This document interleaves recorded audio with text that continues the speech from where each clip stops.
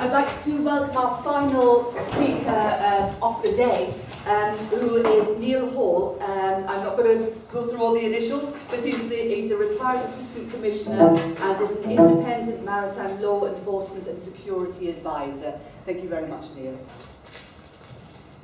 As just been introduced, my name is Neil Hall. If you look at the backdrop here, hopefully you can see Limassol Port in the background there.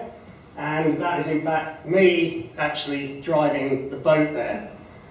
So what I want to actually do is talk to you very briefly about maritime security and especially how it relates to Cyprus. Now, this is not something I can do in 12 minutes, so there's going to be some real fast bullet points here.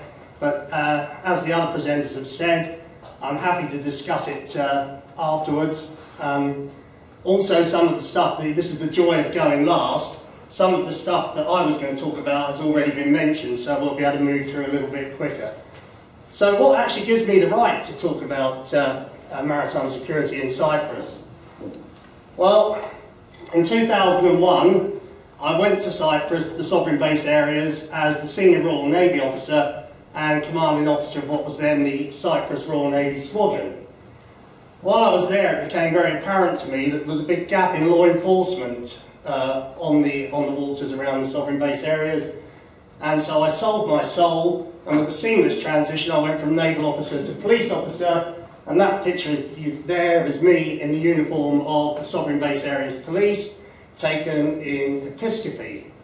So for about 8 years of my life, I was very, very involved in maritime security in the island of Cyprus. I'm still very connected with Cyprus. I own a house in Ipsnus, and in fact my wife is there at the moment. She tells me the weather's lovely in Cyprus.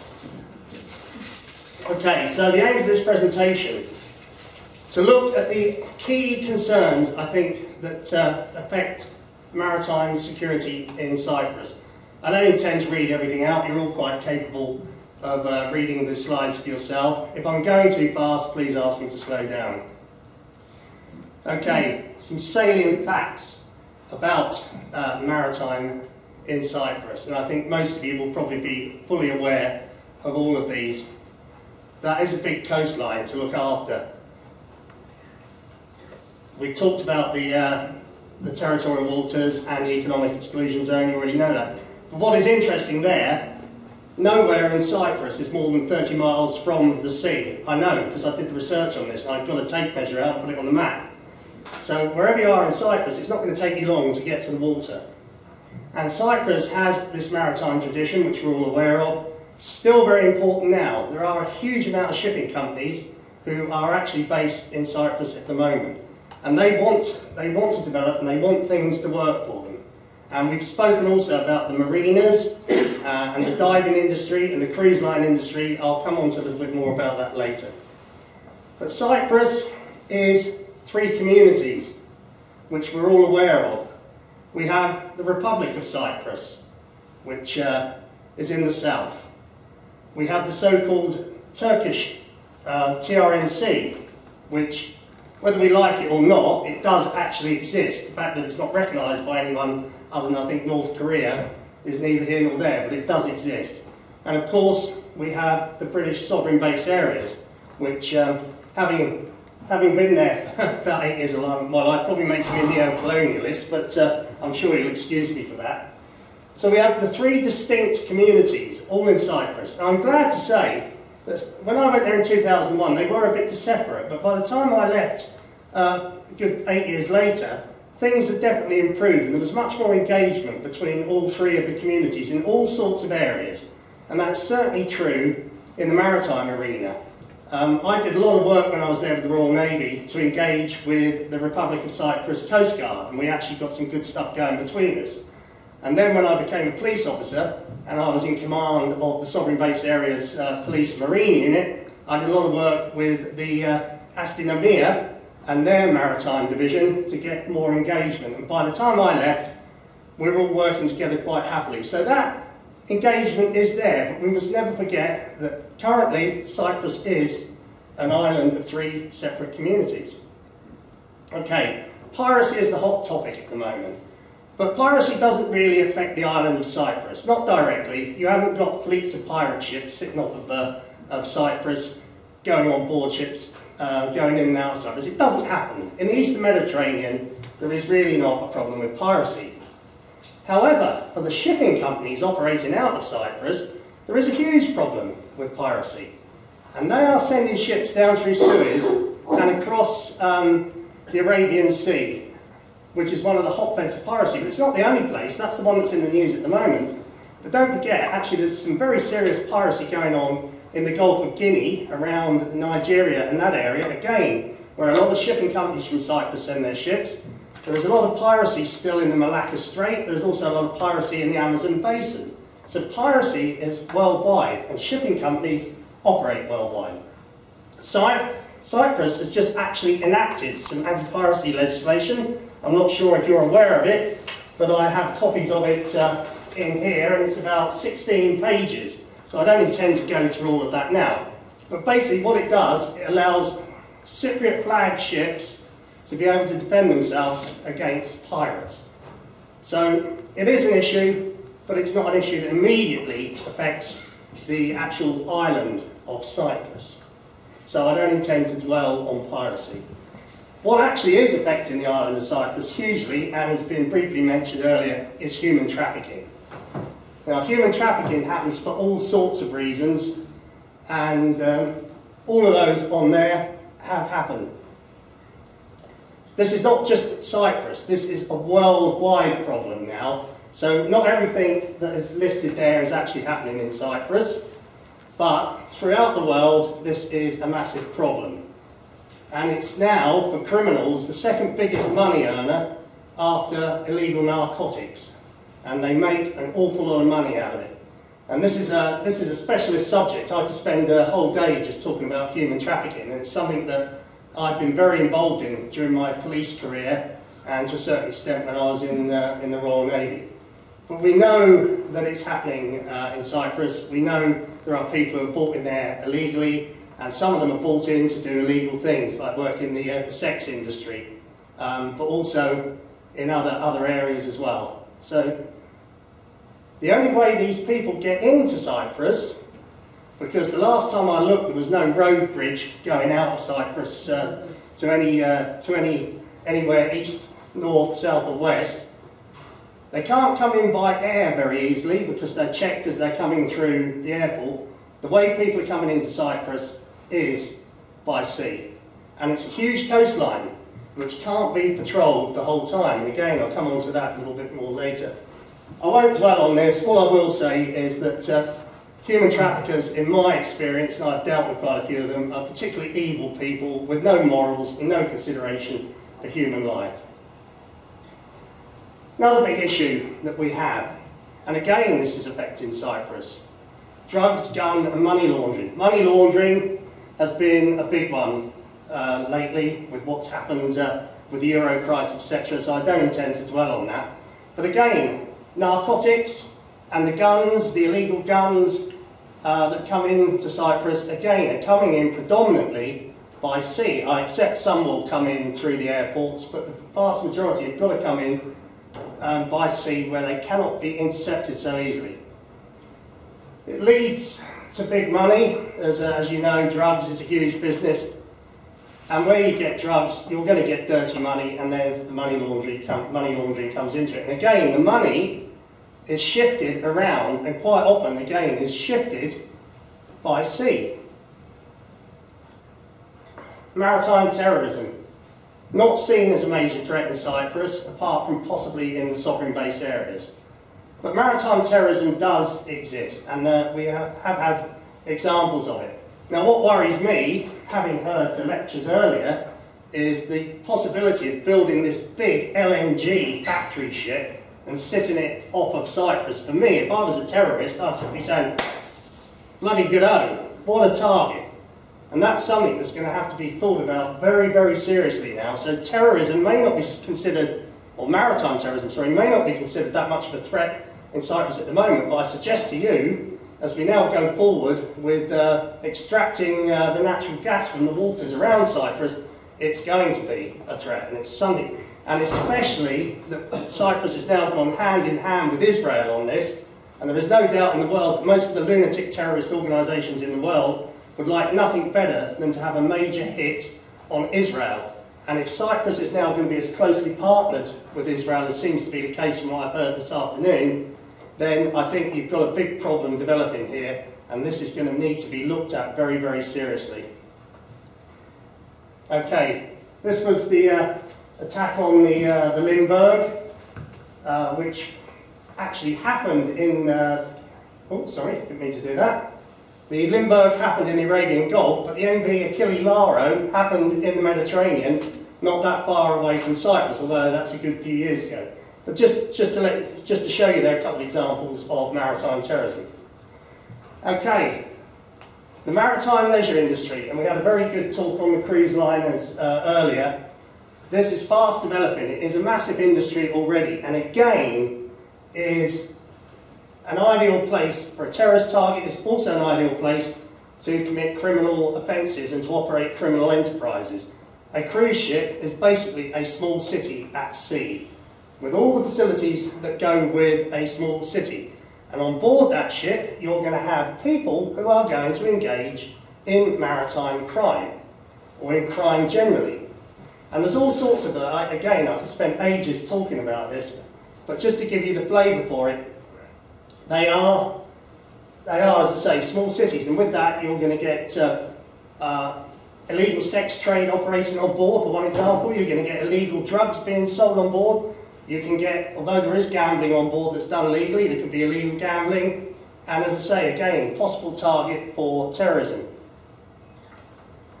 The other thing with the maritime leisure industry, anybody can go out and buy themselves a craft, anything from a small sailing dinghy to a big multi-millionaire super yacht. And you don't need to have any qualifications to be able to do that.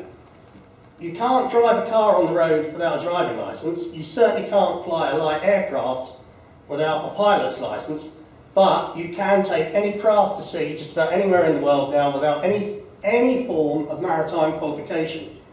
And this leads to problems because people who do this don't understand the laws of the sea, and therefore by definition will break the law without necessarily realising they're doing it.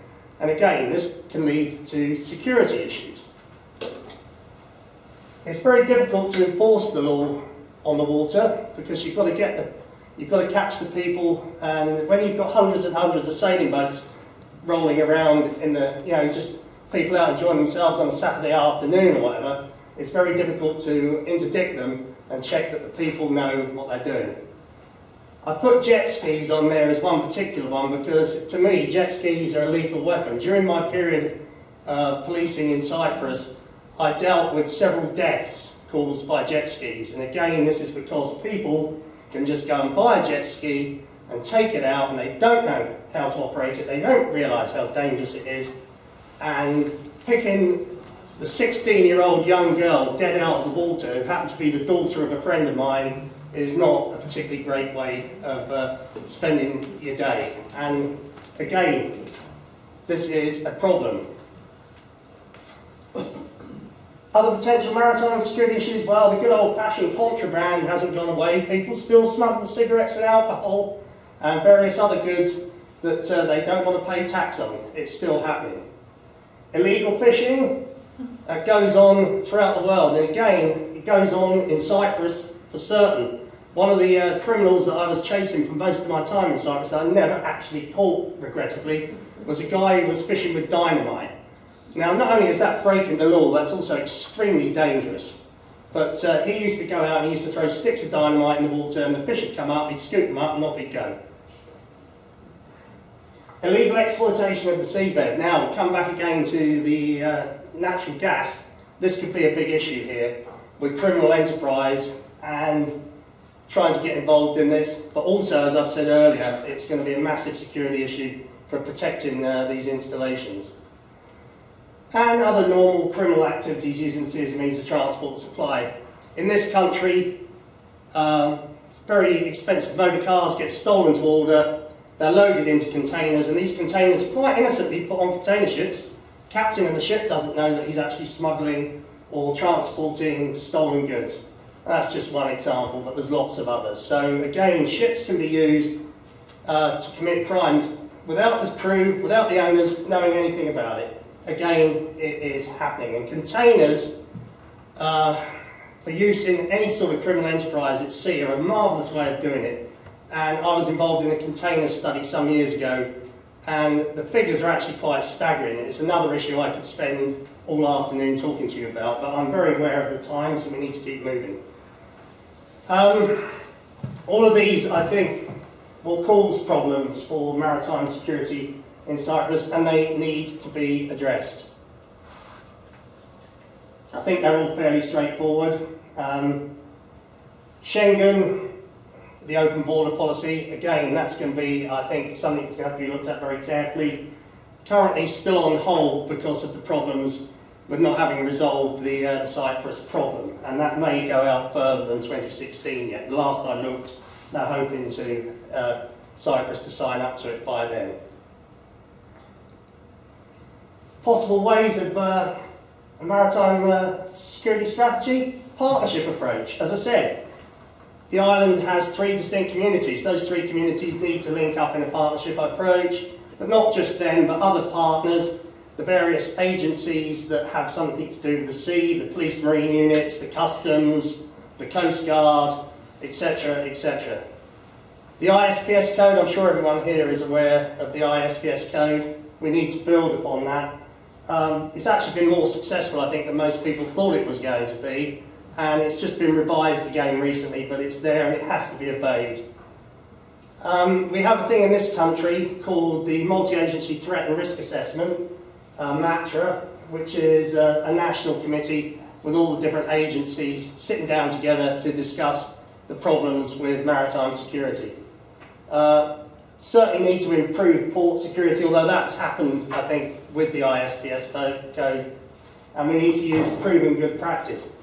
Op Kraken is something that started in the United Kingdom. Hampshire Marine Police introduced this, and it's basically getting citizens to be on the lookout for strange things happening in the maritime environment and reporting it to the authorities. That now has rolled out nationally across the United Kingdom, and I would recommend it as something for Cyprus.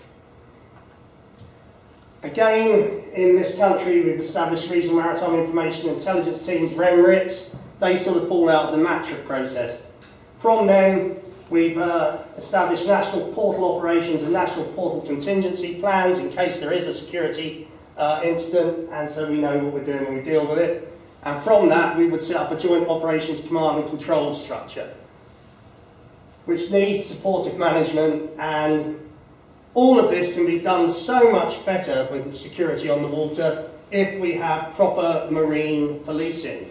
And in this country, we don't, unfortunately. We're an island as well in the United Kingdom, and I have to say I haven't been involved in it for a long time now.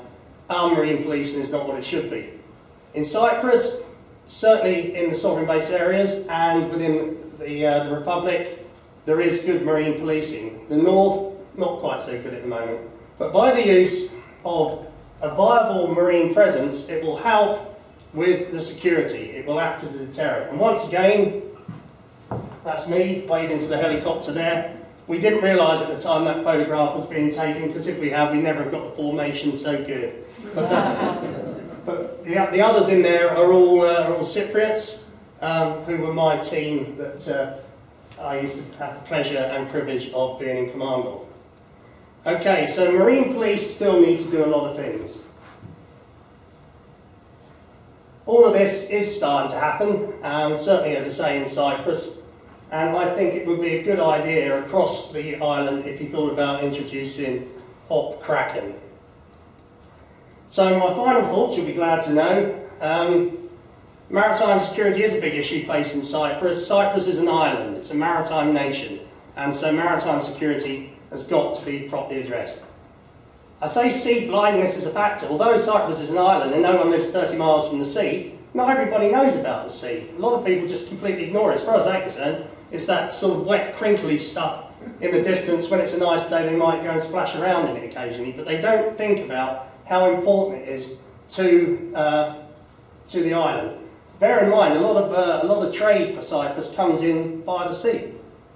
We need to get politicians and public made aware of this, get them on side, and all you good people here, when you go away after today, hopefully you're going to be doing some of that stuff. And that is what I say there, you need to spread the word. And a final thought for you. To quote Oliver Wendell Holmes, we can't sit still with this.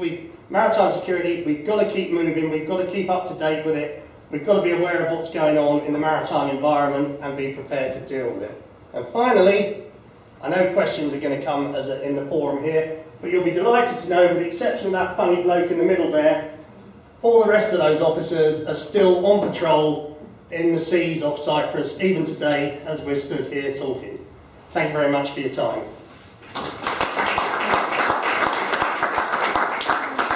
Thank you very much, Neil.